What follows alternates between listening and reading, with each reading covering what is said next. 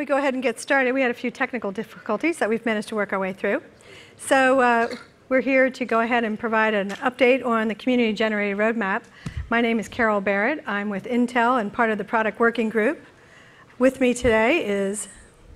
I'm Nate Zeman. I'm with IBM. And Hugh Lemmings from Rackspace.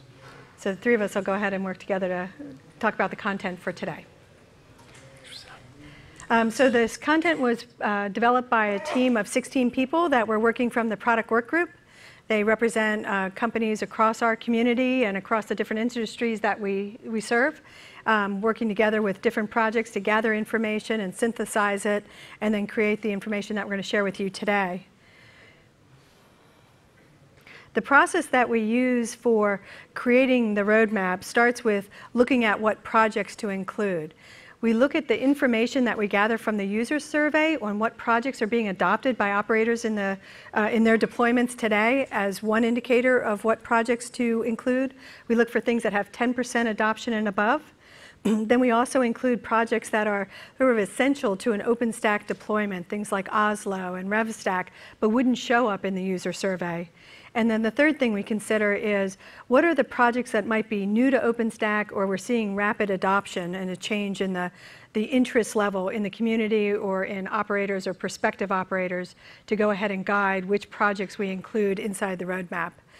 As you will see, we're including 28 projects in this version of the roadmap. We start by looking at the baseline of information from the previous roadmap. Then we do some data mining around mid-cycle Etherpads and specs and other repos to gather information to create a baseline that we sit down with the PTLs for the different projects and actually have an interview, a structured conversation to understand from them what's accurate in what we data mined, what additional insights and things they know about that we want to add on to it. We take all of that and go off and do a little work on it and then bring it back to the project team for them to review it and help make sure that it's as accurate and as comprehensive as we can make it. As I said, in this release, we're covering 28 projects. That's up from 22 in the last release we did and 17 from the first time that we did this in Vancouver. So we're seeing a steady growth in the breadth of the projects that we're able to communicate the future releases around. And we're also seeing that the project teams are also talking earlier about what they're going to do later. So in all, we're getting better as a community about projecting where it is that we're going to go. When we compile the information, we organize it around themes. In the last release, yeah, so now we'll keep everybody guessing what the themes are. Oh, that's lovely. Do I get help on that? Is that feature the same as Big Ten? No, Big Ten is bigger than that. So currently, we do not cover all of the projects that are in Big Ten. Yeah. So I'll just keep going while we work on that. For this release cycle, there are 5 themes that you will see around the groupings for the capabilities. That's adding one new theme from the last release that we did. So the first theme is around scalability, and it's everything that you would expect that to be. It's around how broadly and how broadly you can scale a service and performance at that scale as well. The next one is around resiliency, which I think is another term for high availability. The next one after that is manageability. This has a couple of components from user experience as well as ease of operations. The next theme is around modularity. And that has to do with how we refactor projects to enable them to be easier extensible. The example I use for this one is Horizon has invested a lot of time in building a plugin architecture. So as new projects come into the big tent, they can write a plugin for Horizon that allows their information to be exposed to the operators through the common dashboard. And then the theme that we added in this cycle was interoperability. And there's multiple flavors of interoperability, from federation to the interoperability across clouds, to interoperability and dependencies across projects, to backward compatibility of projects as well. So you'll see these themes used throughout the different views that we organize the roadmap in. There was a session yesterday that was held by a couple of the folks in the team to get feedback on the themes. Are these themes helpful? Are they the right granularity? Or do we, would it help people and be more valuable if we added more themes or if we redefined and subdivided some of these themes? So we'll have a conversation later this week when we have our work group meeting on Friday, get the results from that. So you can expect that we'll continue to evolve the information that we put in the roadmaps and how it's organized as we move forward.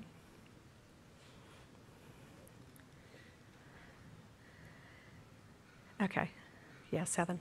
Great. Thank you. Rarely is a conversation about roadmaps completed without some type of a disclaimer. In this case, we wanted to go ahead and just give a baseline of the information that you're going to see is based upon conversations that we had in March with the PTLs. So it was as Mitaka was getting frozen and getting ready to release, but well before the design summit conversations happening this week. So we're using best information to date. You can expect that there will be variations as Newton comes out and as Okata comes out, and that's why we do regular updates every quarter on the roadmap. So with that, I'm going to go ahead and turn over the conversation to Nate to go ahead and talk to you more about the details of the anatomy of the roadmap. Right. Thanks, Carol. And Carol, thanks for getting through that with all the technical difficulties with all such ease and poise. All right, so today I'm going to take you through the different views that we have that make up the roadmap. Specifically, we've got everything from the 100,000-foot view all the way down to a 100-foot view. So if you think of it as elevation, very macro at the bottom, all the way up in space looking at the planet of OpenStack. So let's go ahead and get started. If we look at the 100,000-foot view, I like to call this one the spider view. This is an aggregate view of all the different projects and which themes that they say they're investing in across the next 3 releases. So Mitaka looking with a real rich set of data that we gather from the PTLs, as well as Newton and Okata looking at more forward-looking statements in those PTL interviews that we go through with all of the 28 different projects. So it's kind of weighted. And you can see here looking at Newton, you can see how resiliency is slightly reduced, interoperability starts to move forward, and interoperability actually includes things like backwards compatibility as well as cross-project compatibility. So looking at things like Ironic plus Cinder for bare metal volume support, for instance, would be a good example of that. Looking into Okata, that obviously has the most potential for change in terms of the 2 releases forward. So we use the data that the PTLs are indicating. For that, you can see how scale increases slightly, as well as modularity increases. There's been a lot of focus from the PTLs in wanting to take their code base and make it more modular. It always seems to be more of a forward-looking statement versus a statement we're working on right now. So if we continue to zoom in and we look at the 10,000-foot view, you end up with this wonderful eye chart. And so what can you really glean from this? You need to look in specific places, and so we've actually done a little work to help you out. If you look at the gold rows that are highlighted, you can see those are specific projects that are focusing on a theme across all 3 releases. So this is an area of focus for them, an area of investment, and one that's a long-term investment. So some of them that we might want to call out would be heat and scalability, and Cinder for resiliency, looking at some of the things like active-active on the Cinder side, and then on heat with scalability, some of the parallel provisioning work that they're doing long-term. If you look at the columns, you can see in blue, let me make sure it actually looks that color on this screen. Yes, they are right. Very good. You can see for a specific theme in Mitaka, resiliency is one that is focused on, I guess we'll call it number 2. If we take out the large box of manageability in the middle, which always continues to be the focus, you can see that resiliency is next in terms of where the most projects are investing time and energy within a specific release, in this case, Mitaka. But it's just an example. You can kind of go through and glean things for yourself here. Again, it's a really rich data set. We provide different views and some helpful hints like this so you can help glean things out. But by all means, we want you to to educate you today so that you can see these different views and you can go into the data and look at the things that you're most interested in. Most people are interested in 2 or 3 specific projects. You can see the big box of manageability there. I guess I circled this because it probably tells me that we're not granular enough and we call a lot of things manageability, right? So in the future, when we look at how do we evolve our themes for the roadmap, trying to get to a more granular level with manageability so that there's more data that we can mine and that we can categorize. If we continue to zoom down into the 1,000-foot view, this is a release-centric view. And because of the level of detail, we start getting down to putting a subset of projects on each slide. So the 1,000-foot view is actually made up of 8 slides. And I'm only going to take you through 2, just to give you some examples of the types of things that you can glean from the view, as well as I guess how to read it, right? So you can see the Mitaka, Newton, and Okada on the rows. Here you want to focus on one specific project, right? So if I take Glance, for instance, under resiliency, it just says Keystone Trusts, right? So, we've got more level of detail here, but it's still titles. You're going to have to drill down into that 100-foot macro view within a project to really get a lot of the data points. And even then, you're going to get links to blueprints and specs and a lot of the details for you to continue drilling down into that data set. But the Keystone Trusts, for example, it provides larger image uploads that previously failed due to tokens expiring. So that's certainly an important piece there. If you look at Glance again, we continue just to focus on just one project at a time, going down into Newton. You can see hardening security for their new V2 APIs, as well as wanting to get V1 APIs deprecated, something that they're going to be talking about at length with the Nova team here this week in the Design Summit. So looking at just another example, this one has neutron, cinder, and heat. If you look at heat for a minute, you can see that under scalability, there is heat in the convergence phase 1 for Mitaka, additional convergence engine work for Newton, and final engine parallelization in Okada. And you might say, what exactly is that? That's really the scaled out parallel provisioning work that the heat project wants to do in terms of being able to support higher scale and multiple concurrent workload provisions. And as you can see, I reference that because it really goes back to the 10,000-foot view and those gold rows that I had showed you that said where is a project continuing to invest long term in one specific theme. So that takes us to zooming in even further down into the 100-foot view, and I'll turn it over to Hugh from Rackspace to take us through a couple of those. Thanks for that, Nate, and thank you for bearing with us with our projector problems earlier. I think we may have hit peak projector compatibility some years ago, actually. So, as my colleagues have pointed out, we've been progressively getting into more and more detail with each of these slides as we go. The thing we should point out is we're not actually expecting you to take all this in right now. In the final slide, we actually have a URL which will take you through to a PDF of all this, so you can study it in detail at your own pace.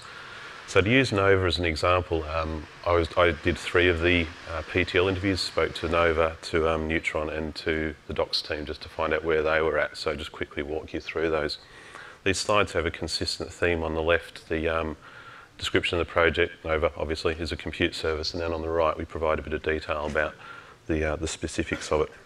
So in the case of Mitaka, for example, 82 specs were involved in the Mitaka project, Mitaka release, I should say, and 63 blueprints. For most of these 100-foot views, as you go through, you'll see there's actually a link to the video or phone interview that we did with the PTLs in each case. In Mitaka, the focus there was on migration, for example, simplifying rolling updates and improving the API documentation. You'll start to see a theme with these in the case of Nova, where in Newton, continuing to focus on stability, further documentation changes, and then some internal, I guess for want of a better way to put it, under the hood changes around scheduler improvements underneath, and implementing support for cells v2. Also better interoperability with Neutron.